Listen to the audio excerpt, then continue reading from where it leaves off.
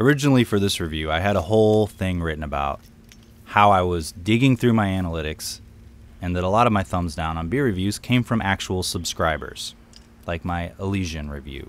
All 4 were from subscribers. In fact, a good 20% of my channel's total thumbs down are from subscribers, so thanks guys for keeping my YouTube dream alive. For Father's Day, my wife bought me some IPAs, some Sculpins. It used to be the dad in the family would do things in conjunction with beer. Fix things with beer like lawnmowers, break things further with beer after trying to fix them, do stuff in the garage with beer, whatever the hell goes on in there. And nowadays it's maintain your online presence and your social media followers while drinking beer. This is going to be a clever one. Oh, only 1,000 views? Weird. Now if I have 2,000 followers on the Instagrams, why did this one only get 200 hearts? Because your posts are stupid! Aw, but I'm creating art. Social art. So with that out of the way, let's thank Corona for buying Ballast Point and bringing all their IPAs down $1 or $2, a 6-pack, on their full line of IPA beers, which is basically all they make.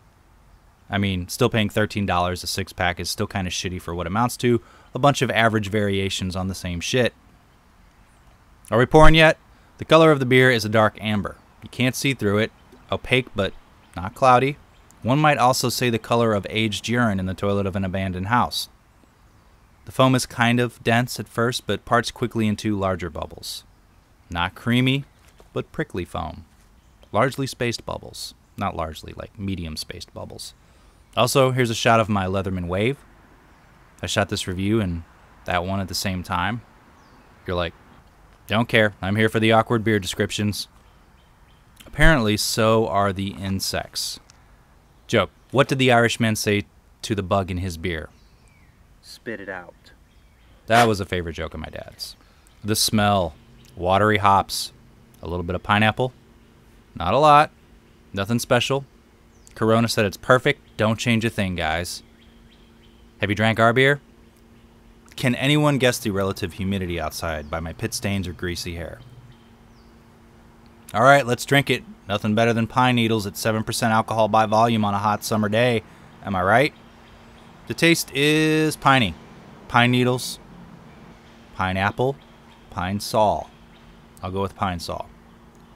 Hops big and hard, like a lot of American IPAs. If you don't care for IPAs much, then you won't care for this one. That's how it goes.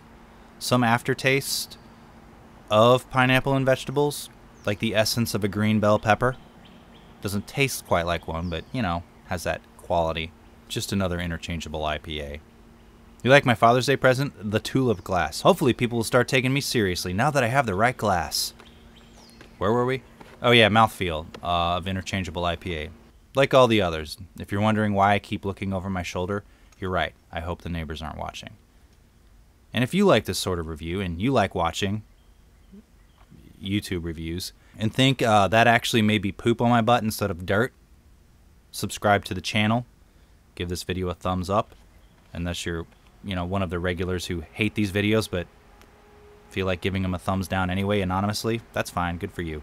Hey, this isn't a knife channel. It's a lifestyle channel.